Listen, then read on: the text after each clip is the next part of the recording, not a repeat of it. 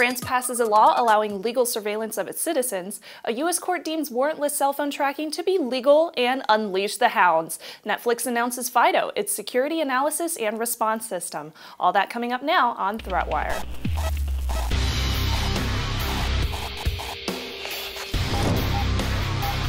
I'm Shannon Morrison. This is ThreatWire for Wednesday, May 6, 2015. Your summary of what's threatening our security, privacy, and internet freedom.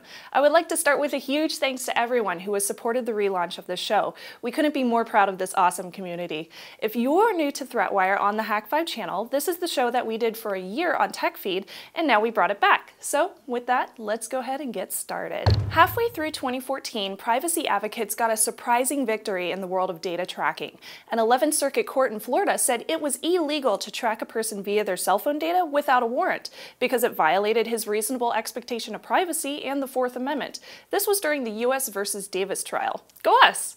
Unfortunately, that same victory has been overturned as of May 5th by the same circuit court, deeming it within the guidelines of the law to track a person's cell phone without a warrant.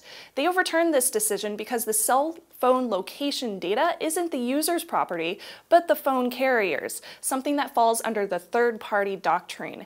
The ruling reads, Davis can assert neither ownership nor possession of the third party's business records he sought to suppress.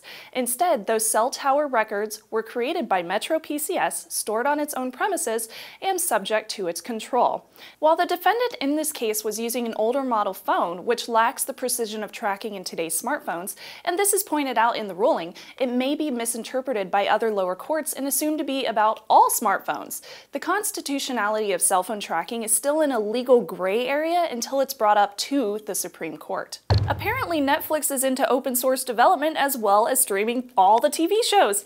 Who'd have thought? They just announced the availability of their open source system called FIDO, short for Fully Integrated Defense Operation, which will detect, analyze, and respond to security threats. The download and explanation is over on GitHub, but it's basically an automated layer for evaluating possible security threats and responding to them accurately to lessen the manual workload that these kind of flags are to network admins. Netflix robots. And from over the pond, the French Parliament cast a sweeping yes vote on a new law allowing intelligence gathering after terrorist attacks in January left 17 dead. Authorities will be able to spy on digital communications of anyone deemed linked to a terrorist, to the extent of even being able to put cameras in private residences and enabling keyloggers on a computer. Recordings could be kept for a month and metadata for 5 years. Yikes. Our featured comment today comes from The Aftermath, who in response to Facebook's Internet.org announcement says, "How can this show even suggest anything Zuckerberg does as a good thing? You are supposed to be proud internet supporters and privacy-conscious individuals, yet you mention the scum that is Facebook in a positive light. It's disingenuous to your viewers." And I would like to say, you've got a point, but here's what I think. Facebook.com has had a long history of meddling in data of its users and using that information for profit via advertisements and data collection. Their terms of service changes regularly, as do their security controls. We've actually been delving into decentralized social networks on Hack5, which I think you might find interesting. But Facebook.com is a social network. The company has been a supporter of a free internet for all because it truly is crucial to have that access in this day and age.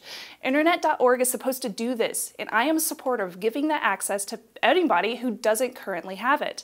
Of course, as a developer, you're still going to have to play by Facebook's rules. Have a look at their technical and their practical guidelines, as Patrick mentioned, as well as their legal terms, which you have to abide by if you want your website to be included. They also mention your website can't include SSL and TLS. It will work on the Android app, but this is a huge concern for pretty much everyone, and we don't know if they're going to allow VPNs as well. This is going to be something that I'm going to keep a very close eye on. Thanks for the comment, The Aftermath, and of course, if you have any thoughts on today's stories, leave them below. If you find value from this and you can spare a few cents an episode or maybe even a month, please consider becoming a patron over at patreon.com/threatwire, and we may be able to feature your adorable fur babies like this one in our next episode.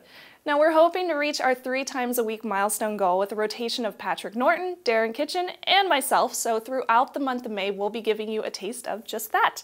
Your contributions help keep the show completely independent and ad-free. If you can't donate, a like, a share, a subscribe goes a really long way too.